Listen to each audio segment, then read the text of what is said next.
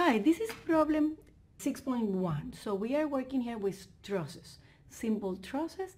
And in this case, we have this example, and this truss is composed by 1, 2, 3, 4, 5 members. We have a simple support at A, and we have a pin at C. And all the dimensions are given, and the only external force is this over here, which is 450 pounds. So the first thing that I would like to remind is that I will assume all the members to be in tension. So when we have a member in tension, for example, AD, we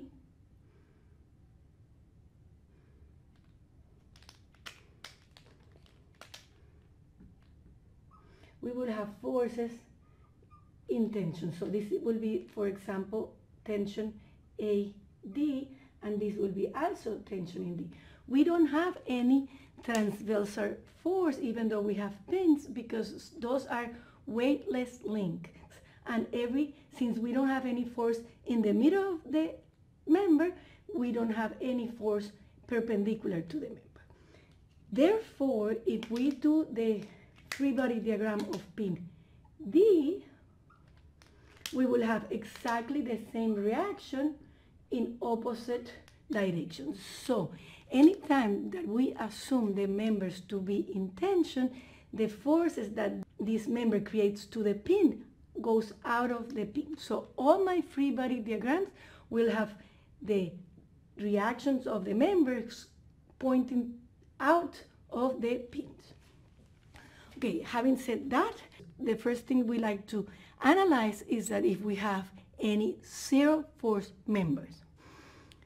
If we look at pin B, there we see that we have two members that are collinear and one that is non-collinear. And we don't have any force applied to this side. Therefore, this here is a zero force member. So it will be the same as we have this truss without that member for the applied load that we have only this one over here. If we have another load over here, then that member will not be zero. Some students ask me, well, but if I analyze this pin, then I have three that are not collinear, and then a force. It's true. If you analyze this pin over here, D, the joint D, you will not be able to say that this member is zero.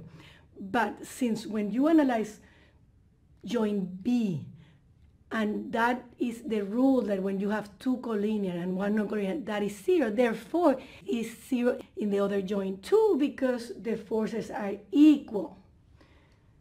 Okay, so let's do the free body diagram of joint D. In this case, we are using the joints method.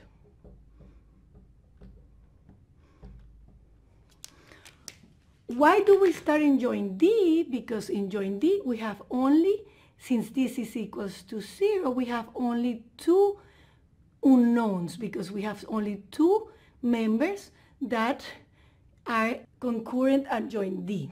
In this case, for example, we have two members but one external force, and here we have two members and also two external force. So we could not start at C or at A, therefore we start at D.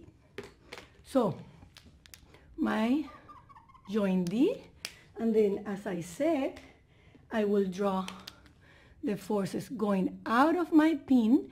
This will be reaction TAD, this will be reaction TDC.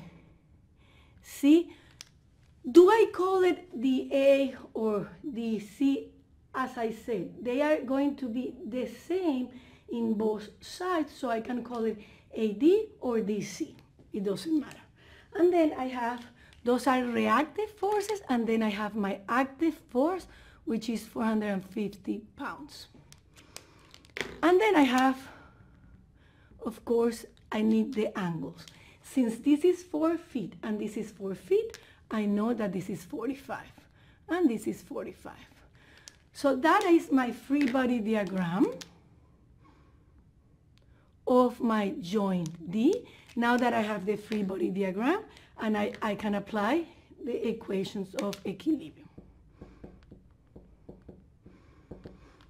Equations of equilibrium, this is a particle, so I have only two. Adding forces in X will be equals to 0. And that's the component of TAD in X, which will be sine of 45, which is square root of 2 over 2. And this goes to the negative. So the axis that I'm using is X and Y. So this is a negative in X direction. And this is positive, square root of 2 over 2, which is sine of 45, and minus 450 equals to 0. So this is my first equation, and I have two unknowns. So let's add forces in Y. And in Y I have negative TAD cosine of 45, which also is square root of 2 over 2, minus TDC cosine of 45. And this is equals to 0. From here, we see that TAD is equals to negative TDC. And I plug that into here, and I can solve for both. And that gives me a value of TDC is equals to 318 pounds, and it's positive. That means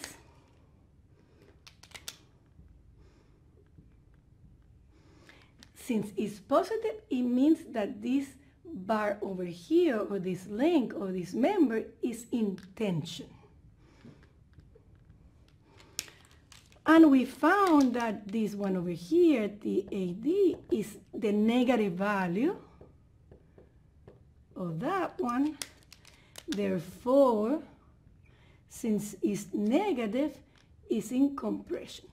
It means that this force is pulling this bar and is compressing this bar over here. Now that we have that, and we have this one over here, we need to find these other two. To do that, I will do the free body diagram of joint A. And in joint A,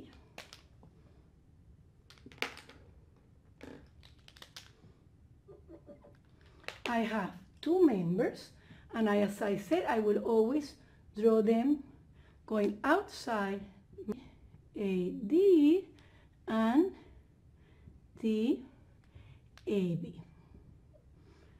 And this is also 45 degrees, right? And I have an external force, which is the reaction force of my roller. So that's AY. So this is also a reaction. So this is like an external reaction. And those are internal forces of the members. Now that I have that, I can apply my equations of equilibrium. And again, I will have two. I add forces in X equals to TAD cosine of 45 plus TAB, that is in X direction, and I don't have, this doesn't contribute to the X-axis, right? So it's equals to 0. From here, I can find TAB, 225 pounds. And it's positive again. Therefore, it's also in tension. Adding forces in Y will allow me to find AY, but we are not asked to find, in this case, the forces in the external supports. We are only asked to find the forces in the members. Therefore, I will not add forces in Y. my final member that I have to find the force is in this one right here, and therefore I do the free body diagram of joint B, and since this is equals to 0, the joint B has only two forces, TAB, which I already found, and TBC.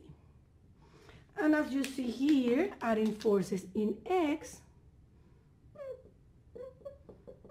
means that negative TAB plus TBC is equals to 0, therefore TBC is equals to TAB, which is also 250 pounds.